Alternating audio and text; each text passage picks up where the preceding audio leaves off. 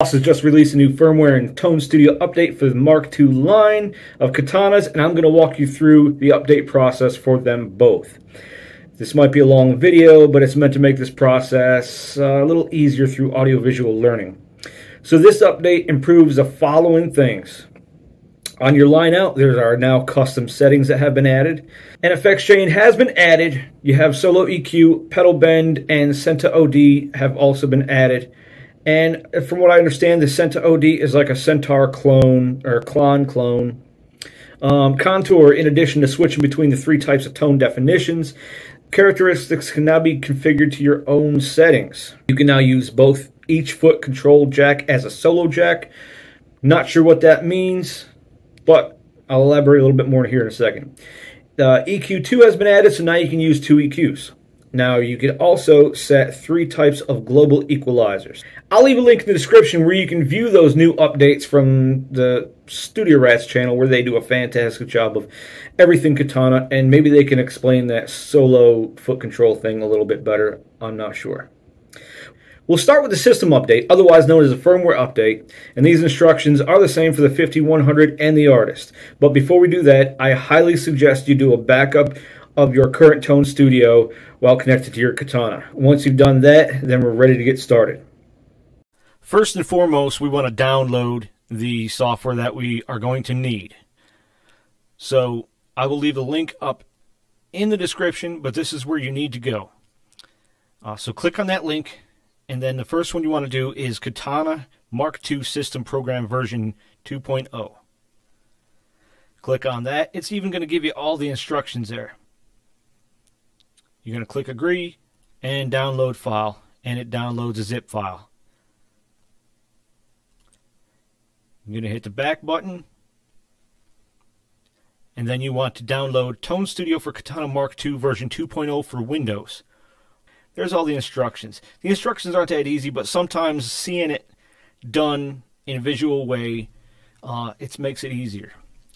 So it's going to save those two files right there, and we'll get to those in a little bit. With the USB cable still disconnected, locate the tap button and power on the device. The 5 effects indicator lights will flash and determine which version you have. If you have just the boost light on, you have the newest version. If you have any other lights on, you have an older version, but chances are you don't have the new version because it just came out.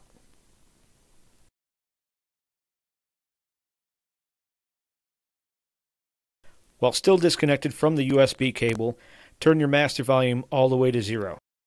While holding the channel 1 and panel button at the same time, go ahead and power on your amp. Once it powers on, you can release those two buttons. You may now reconnect the USB cable to the amp. Let's get back to the computer.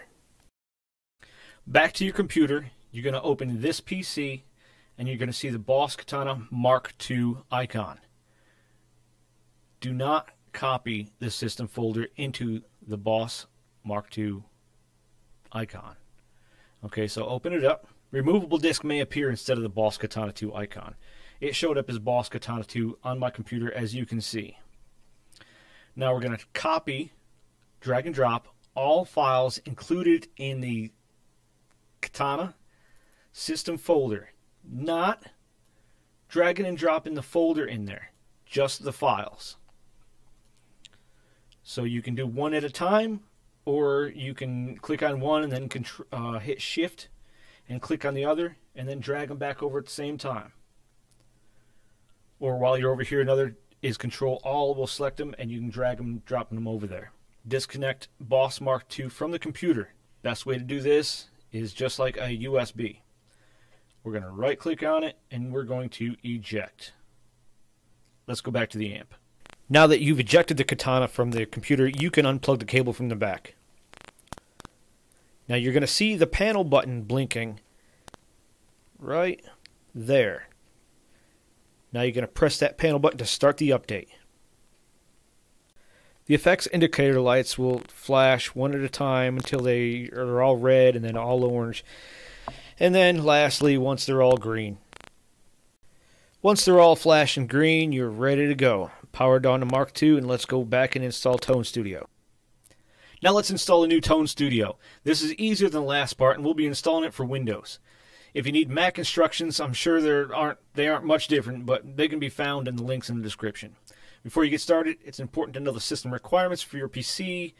If your PC doesn't meet the requirements, you may want to rethink installing this version of Tone Studio and opt for the Android app called Katana, which I probably should have mentioned all this before I even started the firmware update.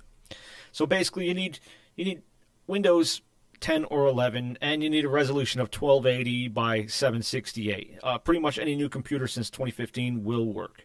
So you've downloaded this file and the software, and here it is. You open it up, and I'm going to hit next, and it's going to say it already exists. Would you like to install it? Yes. We want to replace the old version, so we're going to install. Hopefully it'll keep all our settings from before. I'm really crossing my fingers on this one. We got to launch Tone Studio for Katana 2. Before I do that, I'm going to plug in the amp. Now we no longer have to go back to the amp because we've done everything over there we need to. So I'm going to turn on my amp, and I'm going to hit finish. And you're going to select number 2, Katana. You should only have to do this once and hit OK. Let's see if it brings my settings back up. That would be wonderful. It did. That makes me so happy. So after starting the application, if connecting Boss Tone Studio for Katana MkII and Katana MkII is not possible, you may have to change your Windows setting to allow apps to access your microphone, which is very simple. You go down to Start, you click Settings, you go to Privacy, to Microphone, and you may have to click Allow Apps to Access this microphone. It's already on, so we're good to go. All right, now you've installed and you've launched Boss Tone Studio for Katana MkII, the version 2.0, which has been a year and a couple months since they've sent out an update. Last update was Metalcore and ML2. It wasn't, or ML2 and HM2. It wasn't a big update, but it was significant enough where everybody wanted it. So if you haven't done an update to that, don't worry about it. It's in this one. And let's check out the, see if we can see some of these settings. Let's see, System. Okay, so line out. You got some custom settings here. Line out, airfield, record, live blend, custom settings M1 and M2, and microphone type, and microphone distance, and the position. Global EQ. You can make your own global EQ, USB settings. I don't remember that before, but that might have been in there. This tells you your version. This is an all-data backup if you needed to. Device settings. And your owner's manual. You can download that too. MIDI settings. Let's close that out. Let's go to the boost and see what else we got that's new. There is your Senta OD. What was the EQ? EQ2. There's EQ and EQ2. Now, in other effects, was it mod? Was it mod? Is there an EQ and graphic EQ? So you can have like 3 different equalizers on this thing. You can have EQ1, EQ2, and regular EQ. That's a lot of EQ. What was the other ones? Let's scroll up here. Solo.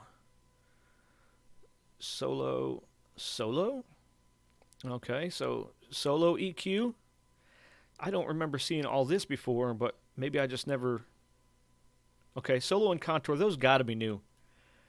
Those are the new ones. Contour type. That's pretty cool. Okay.